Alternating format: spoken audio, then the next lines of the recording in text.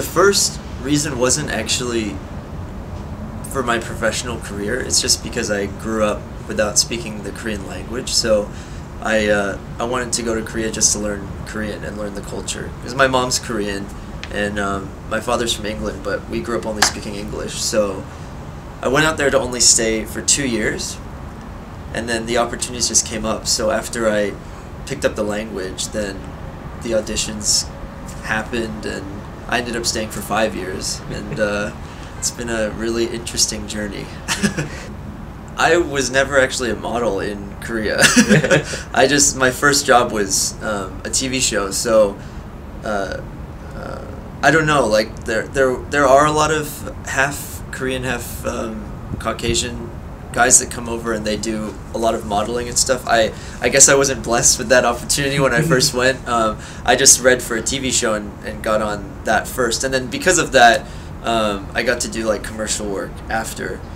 But I don't know actually the paths that everyone takes or what is the conventional route. I feel like all of us have taken pretty unconventional routes because there's not many of us in Korea, so we're all just trying to figure out our way.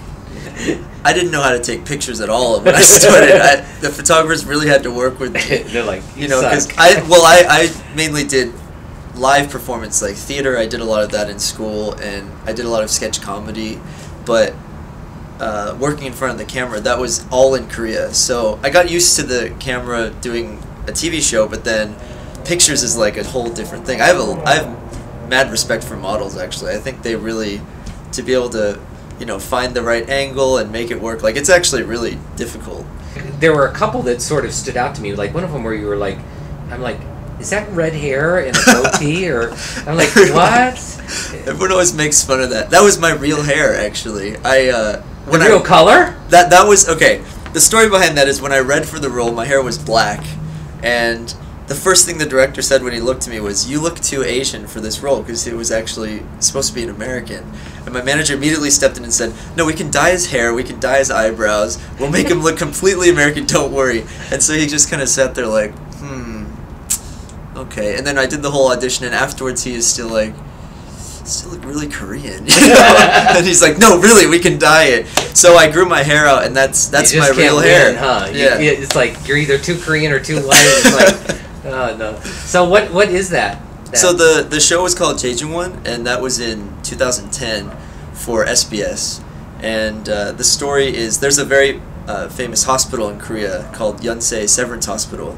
And when that hospital started, it was called Jejoongwon, which was started by this doctor named Dr. Horace Allen, who was the first American doctor missionary to bring Western medicine to Korea in the 1880s. So I had the honor of playing Dr. Allen in this show, and it was just the most amazing experience for me. Not only because it had only been about 2.5 years since I'd moved to Korea when I was performing that role.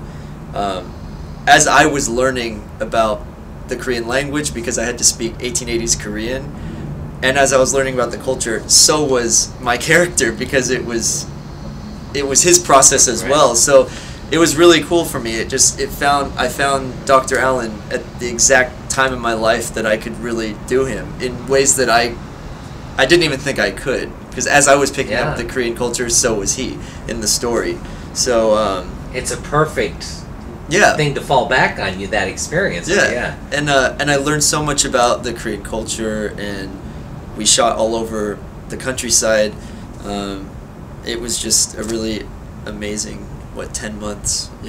For me, I never expected when I acted in Korea that I would be able to connect with the Korean audience on an emotional level. And so once people started saying to me, "Wow, I really felt that scene," or something, when at the time, like, my Korean was not even that great, I realized that, as long as I'm connecting with people, I don't really mind where it is. But it's interesting, when you speak to people in their native tongue, there are these little things that you can get to know someone in a different way. Like, I never was able to get to know certain things about my grandmother that now I'm able to do, which means so much to me.